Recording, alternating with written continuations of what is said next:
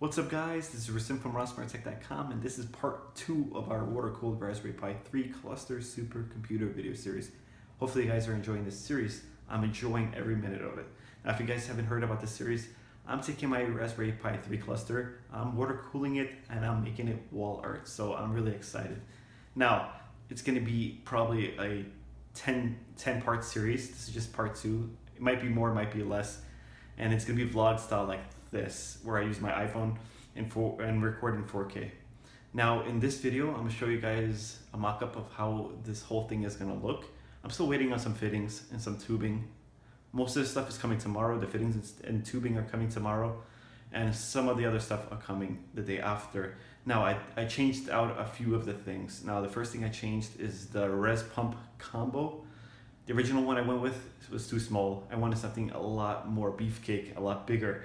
And I went with a thermal take. It's pretty much 10 inches high and 4 inches wide. So it's a pretty big res pump combo and I'm really happy. Hopefully you guys will like it, and I'll leave a link to that product in the description. So the original one that I went with, again, is too small. I will use it in another project where I'll probably use it to water cool a Raspberry Pi 4 or something. So it's in that closet right there. Now the second thing that I changed out is my acrylic sheets. I brought a 24 by 18 acrylic sheet. It was pretty thin and I wanted something a lot thicker, so I custom ordered, they were custom cut, by the way, and all the pieces that I need were custom cut, so I don't have to do any cutting. All I have to do is glue them together. And it was like $100, so it wasn't cheap. But I ordered another set of acrylic sheets, this time thicker, a 1/4 inch thick, and they're really thick and strong, so I don't have to worry about it flexing or any of that stuff. The original sheets that I have here, that we'll show you in a second, they were pretty good, but they did have a lot of flex, so I'm happy with the new ones. And the new ones are coming, I think, the day after tomorrow, and everything else is coming tomorrow. The new res pump combo is coming tomorrow, and my fittings and everything else is coming tomorrow as well. So I'm happy about that, so the project can get started.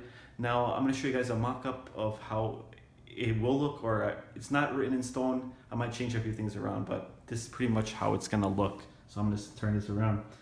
Right here, this is my original acrylic sheet. This is the right dimension. This is the 18 by 24, but it's too thin and it has a lot of flex, and I really don't want that. So the new one, it's expensive, but you know, I'm happy. No flex. It's a sturdy piece of plastic.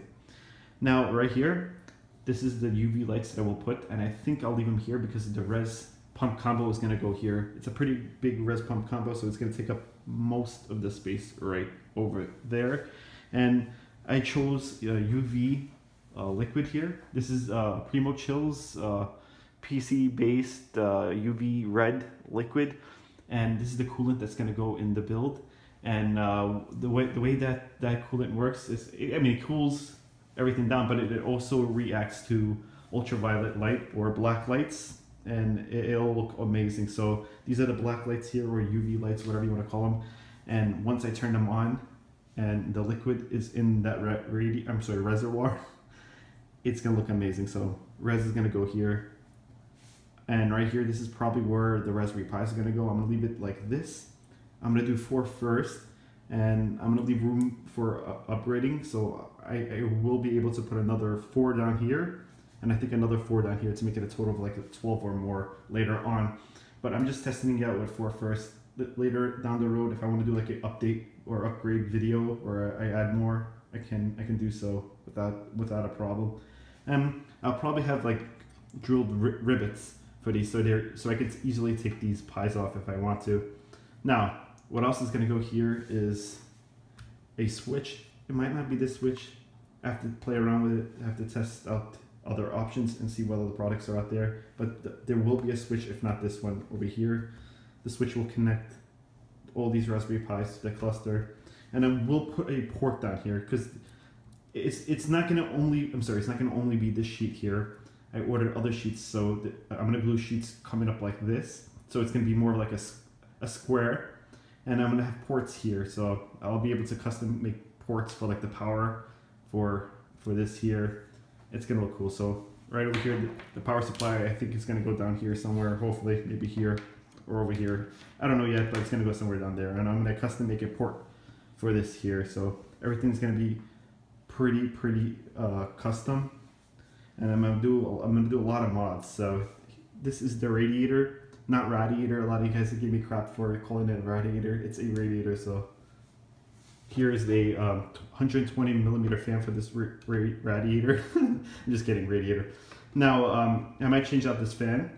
I might go with a UV red fan, just because I want it to react to the UV lights here, so it looks cool. So maybe I'll keep it, maybe not. But this is the radiator here. This is what's gonna cool all of the Raspberry Pis. There will be tubing and all that stuff. I don't have the tubing and the res pump combo right now, but when I do, you'll have tubing everywhere. And this is what cools everything. So this is a 120 millimeter one. This is from EK, and this is the Coolstream, and you can see it right here. It's the Coolstream SE, and I could have gone with something a little bit bigger, but that's a bit overkill. 120 millimeter radiator is fine. So this is the fan that's going to go on top of there. So that's pretty much it for the mock-up. It might be different, it might look exactly like this, who knows, but I can't 100% tell until I start like actually screwing them in there and seeing what can fit and what can't fit. So once I do get all the pieces in, then I'll really 100% decide how this whole thing is going to look. Alright guys, so this is pretty much it for this video. Hopefully you guys enjoyed this video. Stay tuned for part 3 of this video series. In part 3, I plan on finishing the acrylic casing. Again, it's going to be like more like a rectangle square that's going to go on this wall here. It's going to be wall art. Remember, it's going to encase the entire project. So once I finish that, I'll probably start putting all the pieces together. So hopefully you guys like this video. If you guys like this video, please give me a like. If you want to see more videos like this, please subscribe to my channel. I'm Sim from RossMurtech.com, and thank you for watching.